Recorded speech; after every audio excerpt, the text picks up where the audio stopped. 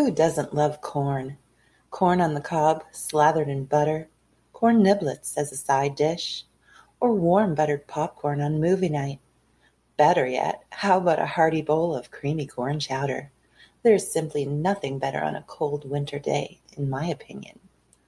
All right, you're probably here because you're interested in what corn has to offer nutritionally. In this video, I'll be talking about the many health benefits of adding corn to your diet. I'll answer questions like how many calories are in an ear of corn? And how many carbs does a serving of corn contain? Is corn keto friendly? And what about GMOs? Can GMO corn be avoided? Hi everyone, welcome back. It's Lisa with lowcarbhack.com. Today I'm back to share my research with you about corn to help you on your path to a healthier lifestyle. I invite you to come on over to www.lowcarbhack.com, your go-to resource for up-to-date nutrition information, interesting articles, and some of the best keto-friendly recipes out there. Over there, I share interesting discoveries on how different foods can either help or hinder your progress. And did I mention it's all free? Go on and click that link in the description. Before we get started, make sure you subscribe and click that alert notification. That way you'll get notified whenever we publish valuable content on our channel. So without further ado, let's talk about corn. Corn, along with other starchy veggies and legumes like peas, beans, and lentils, also grains like quinoa, are not the best pick for a low-carb diet. Therefore, these should all be consumed in limited quantities. Although these foods are all grown from the earth and boast a number of health benefits, grains like corn and quinoa and legumes like peas, beans, and lentils are all quite high in carbs. These foods should only be eaten in moderation while following keto. That being said, you don't have to avoid the golden goodness of corn altogether. On more liberal, low-carb diets, you may be able to consume foods like corn more regularly. However, if you're keeping carbs below the recommended 20 grams a day on keto, you should limit corn to a quarter cup serving, which contains a moderate 7.5 grams of carbs. So let's get a little corny, shall we? Just not too much. Be careful not to overindulge, as a whole cup of the stuff contains a whopping 30 grams of carbs, which could easily send you soaring over your daily carb limit. So, how many carbohydrates and calories are in an ear of corn? A whole cob of corn contains 22 grams of carbs. There are 6 grams of natural sugar in each cob, which is less than the amount in a banana. One plain ear of corn has about 100 calories. Add to that cob a teaspoon of butter, and that number doubles. With nearly 3 grams of fiber per serving, corn can help you feel full for longer so that you're less likely to overeat later. If your diet strictly limits carbs, eat only half a cob as part of a larger meal, instead of the whole cob, and save the other half for your next meal. Fresh or canned corn is good for you, but it should be eaten in moderation while following a low-carb diet. You can safely consume a quarter cup serving of corn on keto, which contains a moderate 7.5 grams of carbs, and still remain well within your daily carb limit. Sweet and yellow corn contains 19 grams of carbs per serving.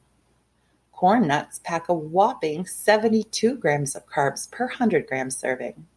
This snack is not conducive to a low-carb lifestyle. Neither is popcorn, which contains 74 grams of carbs per 100 gram serving. Popcorn should also be avoided while following a low-carb diet. Popping the kernels increases the carb count. So if you feel a snack attack coming on, try instead a homemade keto-friendly chip, like low-carb tortilla chips or kale chips, radish chips, cheese chips, or a few crunchy baked garbanzo beans. Feel free to mix them all up together in a large Ziploc bag to create a low-carb party mix. Check out www.lowcarbhack.com for many recipes on low-carb chips. What about canned corn? There are 30 grams of carbs in a full cup of canned corn. Whether canned or fresh, corn can be a keto-friendly food if eaten in moderation. For example, adding a moderate amount of corn to a meal, like southwestern chili or corn chowder, may be fine, but eating a whole cup of corn on its own could cause you to exceed your daily carb quota.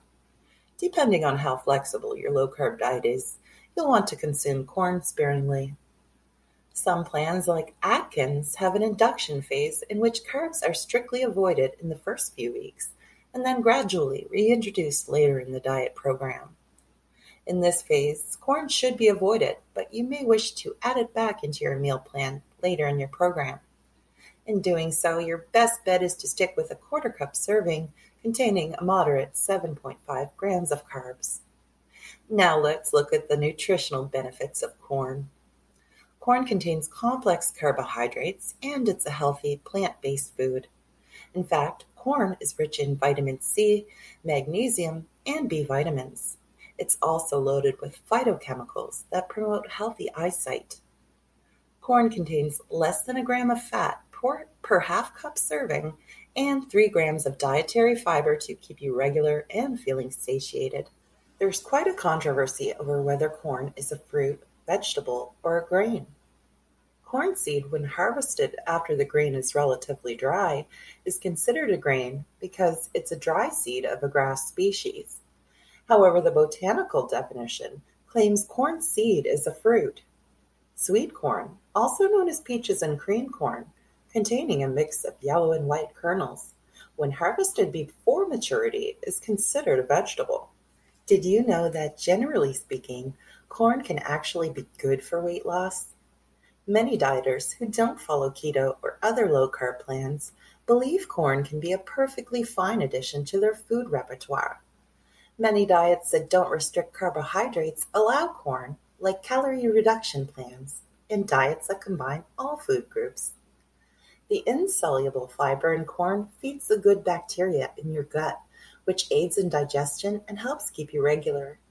Additionally, the resistant starch in corn makes it a slow-to-digest type of carbohydrate, complex carbohydrates, which has been shown to help with weight management, and add to that a healthy dose of B vitamins, iron, protein, and potassium, and you've got yourself one sweet, complete package. But isn't all corn genetically modified? Another food myth debunked. Only a small percentage of sweet corn grown in the U.S. is genetically modified, according to the USDA. Most GMO corn is used in processed foods like corn chips, breakfast cereals, high fructose corn syrup, and corn oil. We don't have to worry about those foods now, do we? As we tend to avoid those on a low-carb diet anyway.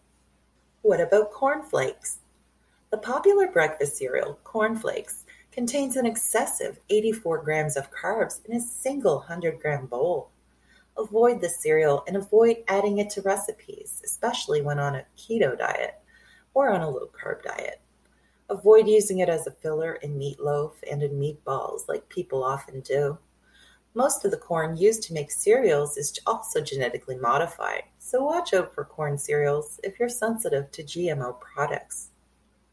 What are the best meals with corn for people on a low-carb diet? Recipes that call for a small amount of corn are generally recommended on low-carb diets like keto. A good option is southwestern chili made with ground beef, ground turkey, or ground chicken, using a spicy tomato base and only a handful of corn and beans. You may wish to sprinkle a tablespoon or two of corn niblets over a taco salad as well. Corn chowder recipes can be tweaked by cutting the corn in half. If you only use 1 cup of corn for a whole pot that serves 6, each bowl yields only 8 grams of carbs.